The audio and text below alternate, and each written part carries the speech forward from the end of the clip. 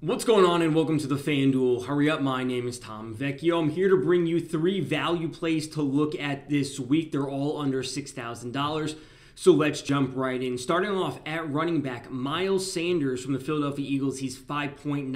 I know he's been a bit of a disappointment this year. He's on my fantasy team, but he has a great matchup this week, and he has a couple positive factors going in his favor. Going up against the Raiders, they're allowing 23.1 FanDuel points per game to opposing running backs. That's the 13th worst in the league.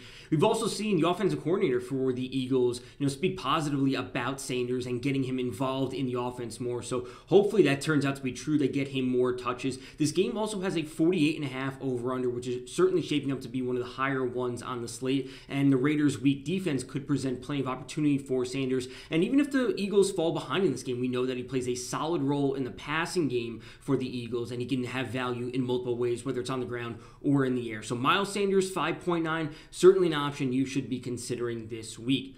Moving on to wide receiver, Jaylen Waddle at $5,900 for the Miami Dolphins. He had a big game last week with the 2 touchdowns for them, and he still leads the team in targets with 36 this year. Going up against the Atlanta Falcons, I think this game could turn into a bit of a sneaky shootout because both defenses are so bad. And speaking of the Falcons defense, they're allowing 33.6 FanDuel points per game to opposing wide receivers. That's the 9th worst in the league.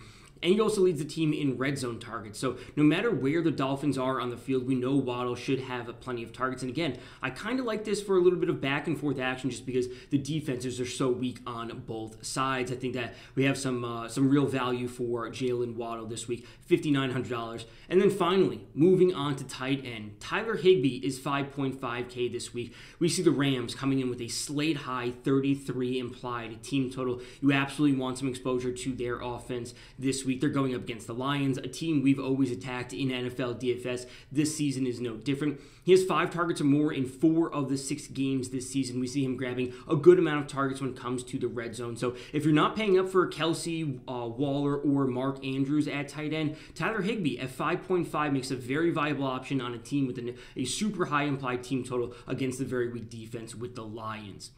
All right, so that does it for this week's Hurry Up. I'll be back next week giving you 3 more value plays to help you get into your DFS lineups.